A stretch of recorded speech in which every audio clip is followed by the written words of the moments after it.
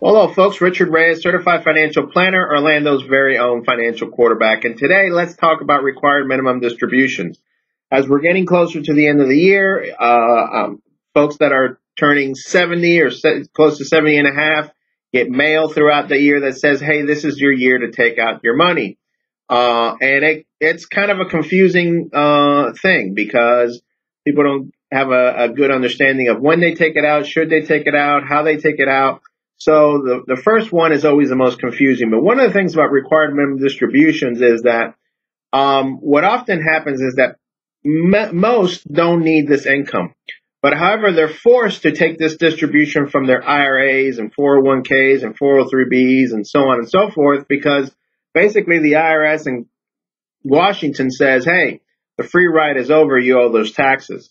And what happens is that people don't need this income, but what happens is that this income comes out and now forces most of them into additional taxes, causes more additional taxes on their Social Security, and these taxes and income only gets bigger and bigger and bigger. So it's it's kind of a snowball effect. Are there ways to mitigate that? Are there ways to erase your required minimum distributions or get by not taking your required minimum distributions? And the simple answer is no, there is not.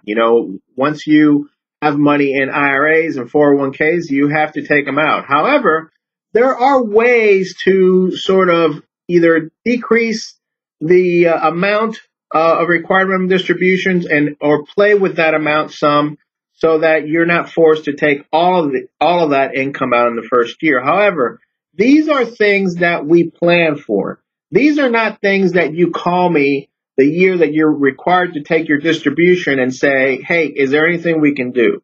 Okay.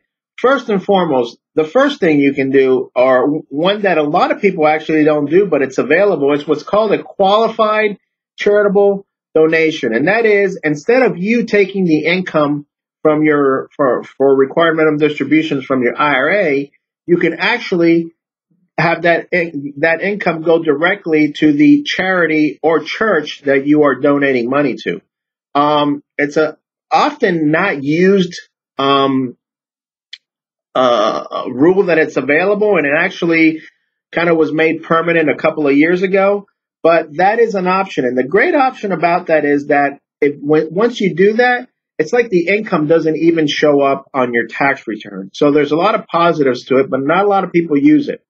The second thing that you can do, and one that I've actually used a few times and it works pretty well, is what's called a qualified longevity annuity contract. That allows you to shelter up to $125,000 per IRA or per person into this annuity contract that basically allows you to defer additionally your required minimum distribution until age 85. For that portion of the money. So that actually works quite well. And I've used that because that's structured more as an income stream that's going to start a lot later in life. And again, it allows you to defer again more of your required minimum distribution for another 15 years or so.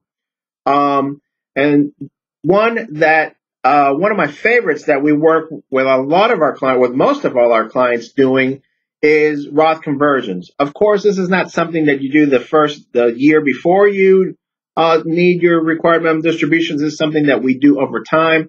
And Roth conversions are great because what we are able to do is take portions of your traditional IRA over time and start converting them into Roth IRAs. Roth IRAs do not have any required minimum distribution.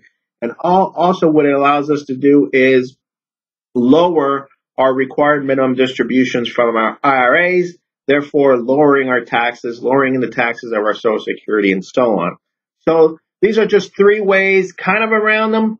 But either way, you have to understand that you need to work with a professional to do this. This is not a do-it-yourself project. I have met with folks that have tried it themselves, and it's very expensive because either you have to pay me a lot of money to fix the mess you created, or you have to pay the IRS because now you have additional taxes, penalties, and interest because, again, you made a mistake. So this is not a place to try it yourself. So with that being said, thanks for tuning in to Financial QB TV.